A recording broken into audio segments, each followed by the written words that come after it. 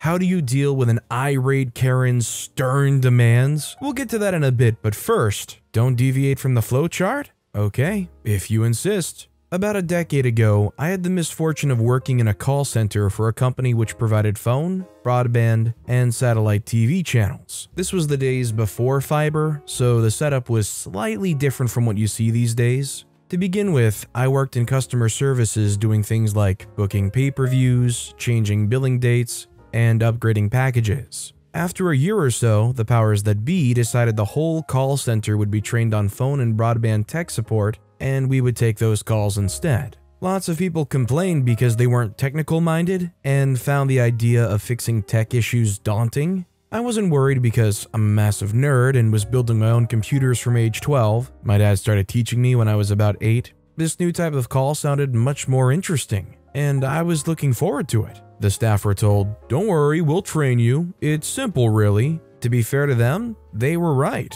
Kind of. For those who don't know, the original internet connection, dial-up, was an issue because the phone line was totally used up by the internet connection, meaning you couldn't make calls at the same time as using your glacier-like connection. Broadband revolutionized the system because it allowed both phone and internet to be used at the same time, and it improved the connection speed to allow for more data to be transferred. Think of dial-up as a country road, slow speeds and only one kind of traffic at a time, or you end up with a massive queue of cars, lorries, and tractors clogging the road with no filtering space for motorbikes. Broadband is the equivalent of a dual carriageway. 2 lanes of traffic in each direction means you can get more traffic into your city at higher speeds. The issue with more traffic is that you need to add more road signs to direct it to the correct destination. Phone signals to the phone, broadband signals to the router. To do this, you needed to have a micro filter as the first thing plugged into every single phone port in use in the house.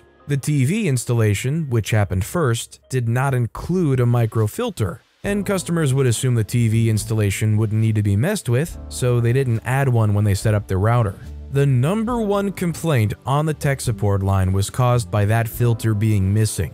It resulted in slow or intermittent broadband connections and static on phone lines and dropped calls. People would phone up and scream at me because the connection was fine to start with, but the phone line's always been bad and now the connection keeps dropping.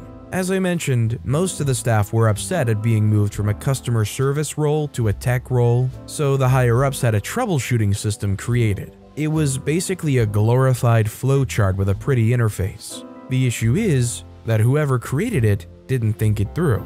No matter where the problem was with the tech issue, the chances were that the customer would need to be calling on a mobile phone so that the right steps could be followed. Most customers did not call on mobiles because, in those days, calls from mobile phones were expensive.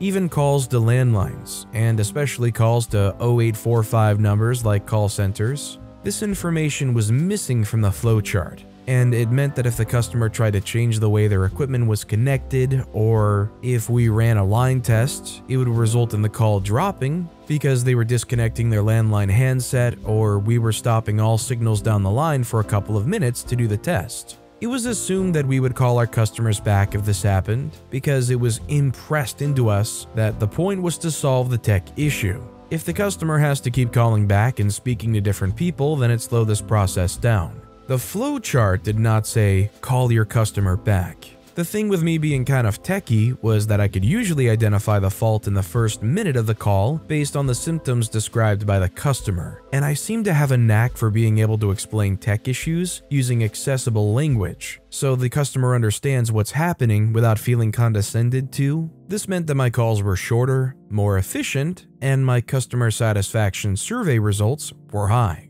What's not to like? Well, you know how I mentioned that the powers that be decided to take non-techie people and put them in a tech role? It went about as well as you would expect. The flowchart worked to a point, but people who had no tech knowledge tried to cut corners, and it resulted in problems. Free replacement routers were issued for external line fault problems, which is like replacing the roundabout on an interchange when the problem is a tree on the road 10 miles from there. The engineers were to resolve external faults caused by dead master phone sockets, about as useful as doping roadworks the next town over in an attempt to get more traffic through a flooded slip road at your town's boundary. Repeat calls were up, resolutions were down, customer satisfaction was low for the call center as a whole. There were about 20 of us who were doing well because, of course, I wasn't the only nerd in the call center. We used our common sense and tech know-how to get results. And my team of around 15 was around 50% tech nerd.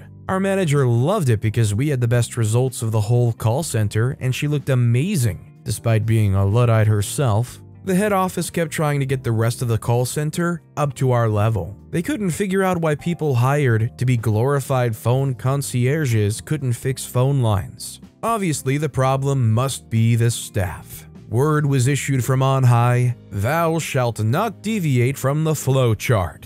I foolishly thought that they only meant the people with CSATs, which were through the floor. I thought the people who knew what they were talking about would be left to it. Slowly but surely, the rest of the call center's scores started climbing out of the toilet.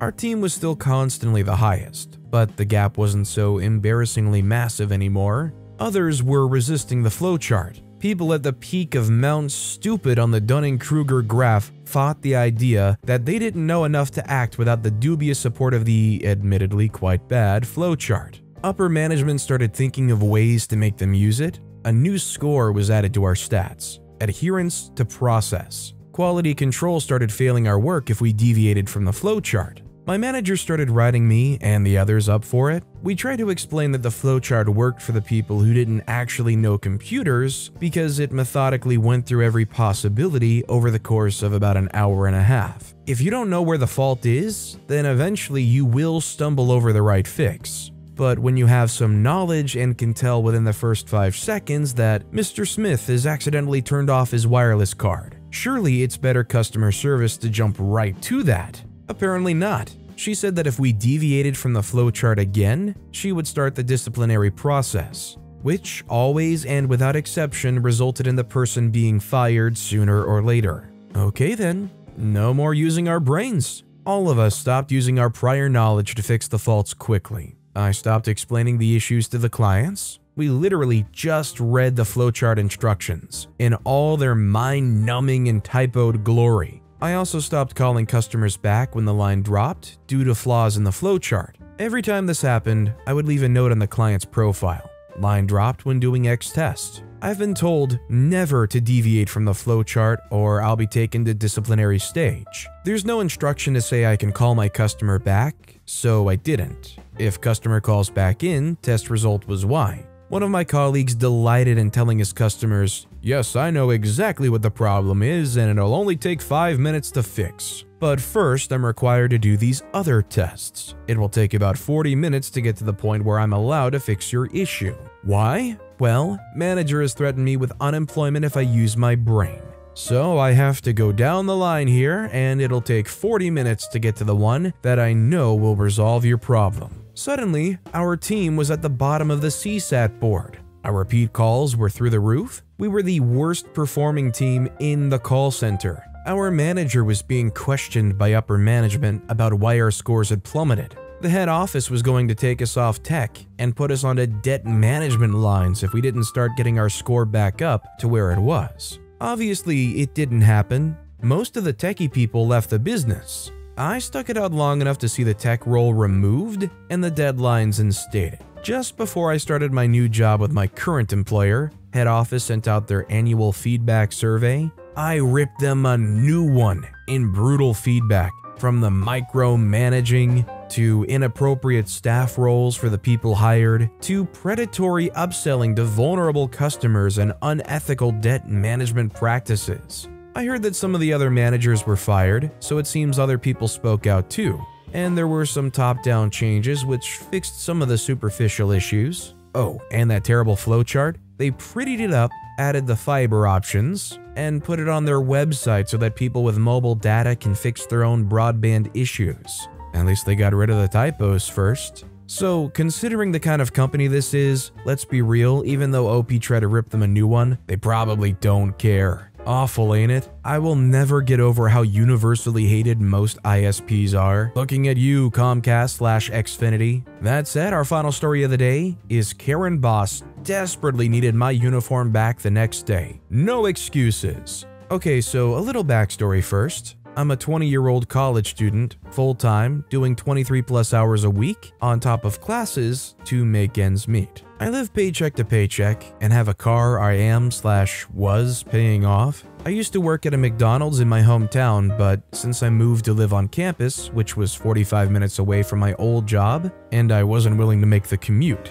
so I decided to apply and got accepted to a small sandwich shop 10 minutes from my college, which was a blessing. It started out great, plenty of hours, easy work, fast days, till the old manager decided to switch stores. The new manager was one of the biggest Karens you have ever met. Like bad. And when I say bad, I really mean it. She completely changed the procedures and made things so much worse. And when I'd have to stay over sometimes 2 to 3 hours after closing, she would burst in the next day yelling, screaming at the top of her lungs, "Stop staying later, you have to be out by 8:30. We won't pay you for any time past then." I had no choice because the list she gave me to do to close the store, alone every night may I add, was extremely time consuming, especially with no help. I was expected to stop serving at 8 and do 5 people's worth of work in 30 minutes. It simply wasn't doable.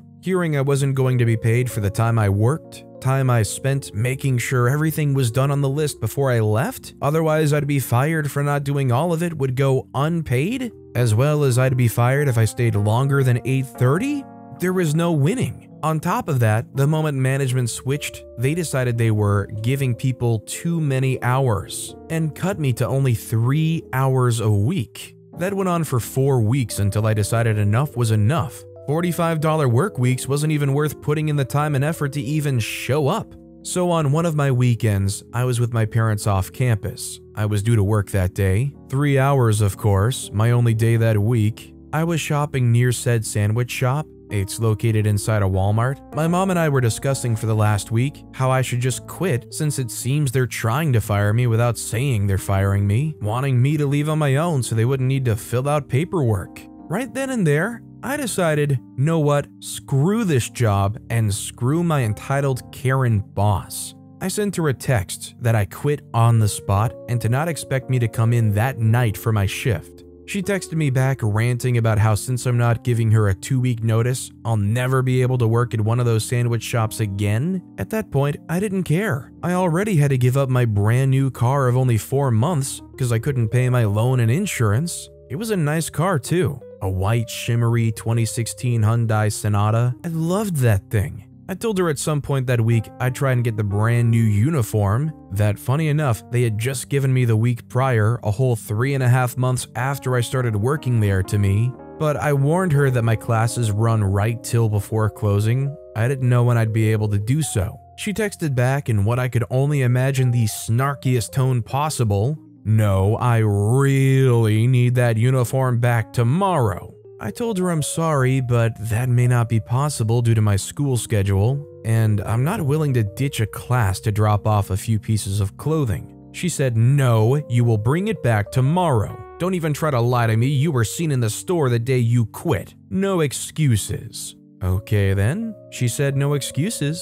I didn't want to get into an argument with her over it, and knowing she herself would be closing that day, and my classes ended exactly at 8, I happily complied. I made sure I arrived right as she was closing the lock on the gate. I was bringing the clothes in my reusable shopping bag. I had no throwaway bags, and since she can't take and claim my bag as her own, I was just going to give her the clothes one piece at a time. Knowing she would have to carry them out of the store, juggling them back home, made me happy. When it came time to deliver my uniform to her, all the stars seemed to align perfectly. I arrived at 8:30, caught her on the way out with the outfit, not even in a reusable bag to begin with. As an extra touch of sweet, unplanned irony, it was raining outside. Hard rain. The sidewalks, I guess, were extra slippery and muddy because on my way in, I slipped and landed chest first into the mud.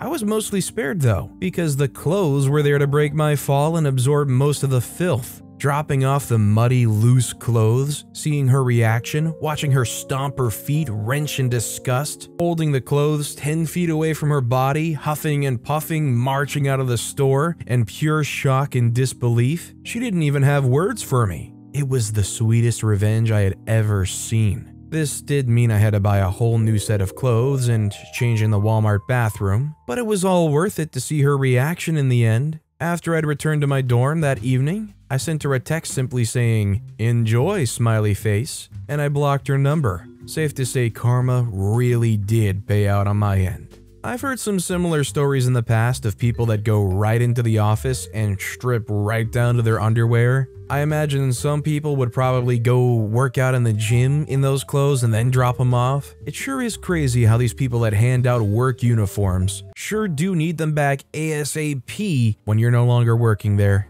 But with that being said, that's all the time we have for today. Now, if you want to hear another awesome story of revenge, check out that video on the left. Or, if you missed my latest video, check out that video on the right. That said, I'll see you all next time with some more stories.